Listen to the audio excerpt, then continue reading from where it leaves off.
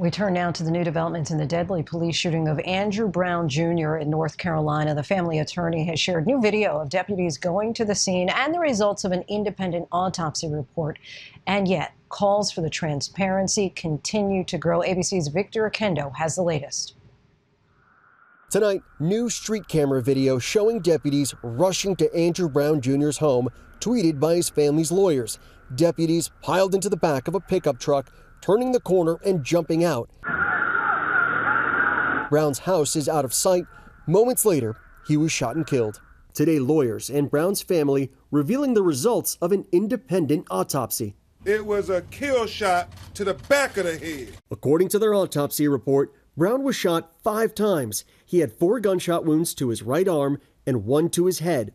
Attorneys for the family saying that Brown was struck in the arm as his hands were on the steering wheel and was fleeing the gunfire when he was shot in the back of the head. So it went into the base of the neck, in the bottom of the brain, the skull, and got lodged in his brain. The state releasing Brown's death certificate, stating he died within minutes of a penetrating gunshot wound of the head. It's been nearly a week since Brown was killed.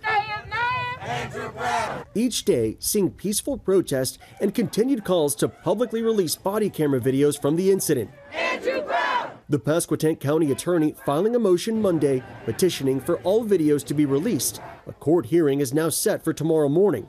We sat down with Andrew's son, Khalil, the only family member to watch a redacted portion of the body camera video. What has this been like for your family? We all need answers, and we just can't get it. It's stressing us out a lot. You know, we haven't been eating, sleeping like we're supposed to. It's just eating us up. The family just so distraught by this. We're joined now by Victor Oquendo in North Carolina. And this case really seems to be widening at this point with the state's governor now weighing in, the FBI also opening an investigation. Linsey, the FBI opening a federal civil rights investigation into the shooting. North Carolina's governor calling for a special prosecutor in this case. And tonight, for the first time since the shooting, there is a curfew in effect here in Elizabeth City until further notice. Linsey? You talk about that curfew. What have you heard in the community about that? Well, protesters have been out every single night for almost a week now. We should mention everything has been peaceful here. But tonight, compared to last night when we saw hundreds of people on the streets, I can tell you that here in the downtown area, it's pretty much cleared out. Linsey? Victor Oquendo, our thanks to you. For the latest on negotiations over policing reform in Washington, let's bring in Democratic Congresswoman Karen Bass of California, the former chair of the Congressional Black Caucus. Thanks so much for joining us tonight, Congresswoman. Thanks for having me on.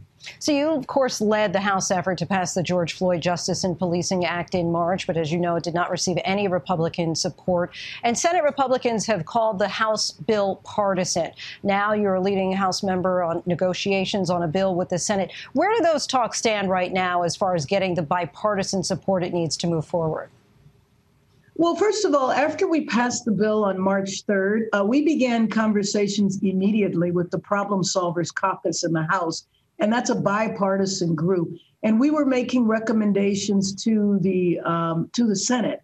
And those talks and discussions and meetings were informal, but we're now ready to move into formal negotiations. And the difference is that when you're talking informally, you don't necessarily have the approval or the authority from the leadership.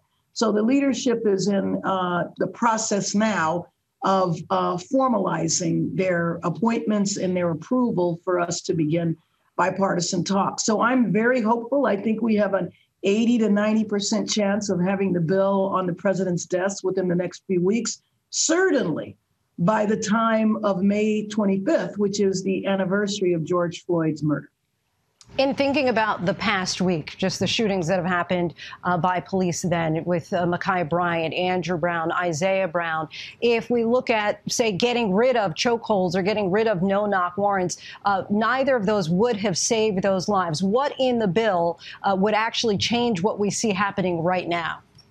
Well, one of the most important sections of the bill has to deal with accountability. You know, when Derek Chauvin was torturing and murdering George Floyd, he was looking at the camera because he felt he could act with impunity. He wasn't worried about being sued and he wasn't worried about being prosecuted. Thank goodness that youngster was filming it, because the report that he filed said that George Floyd died of a medical incident, and as though he had nothing to do with it at all. And so our bill would have addressed, number one, his civil liability, as well as the ability to prosecute him.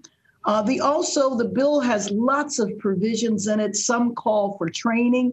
The other key piece to the bill that would have made a difference in this instance is those 3 officers, 2 who were also leaning on George Floyd and 1 who was standing by. They would have been culpable, because our bill says that there is a duty to intervene.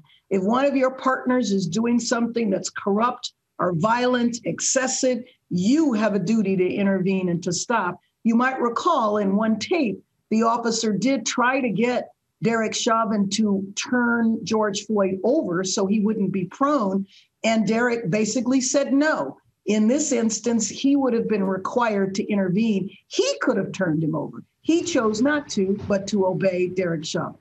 And you brought this up in the beginning of your answer. Kind of want to probe this a little bit more. The issue of qualified immunity for individual police officers, which protects them against lawsuits, as you stated. And that sounds like has been a core sticking point in the negotiation. Senator Tim Scott has suggested instead that maybe you allow legal action against police departments instead of individual officers. What's your bottom line on what has to happen on the issue of qualified immunity?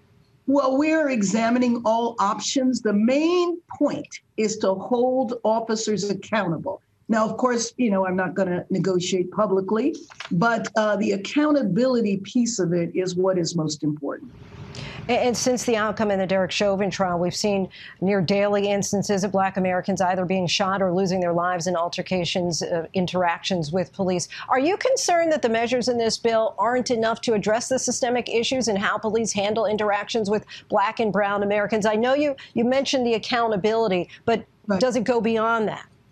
Well, absolutely. Again, the bill is quite extensive. There's very strong measures on accreditation and training. And then we want to raise questions to the quality of the training. But your overall question is, will this bill solve the problem? Absolutely not. The problem is much deeper, much bigger than any one bill can do.